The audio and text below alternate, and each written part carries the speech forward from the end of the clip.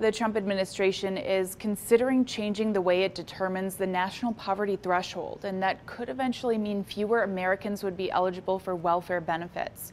In a request for public comment Monday, the White House Office of Management and Budget, or OMB, said it's interested in updating the formula used to measure inflation to one that would affect the official poverty measure.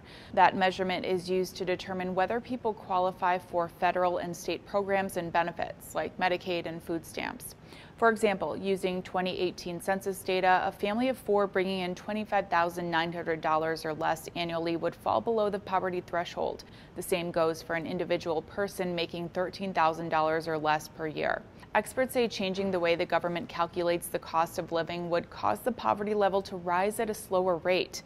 That means that over time, less people would qualify for those assistance programs. The idea is in line with other Trump administration efforts to make it more difficult to access welfare programs. In December, President Donald Trump unveiled a proposal to expand work requirements for food stamp recipients. It's also worth noting that former President Barack Obama previously proposed adjusting the inflation formula to trim Social Security benefits. That idea was eventually dropped after pushback from Democrats. The OMB public comment period will be open for 45 days after the request is published in the Federal Register on Tuesday.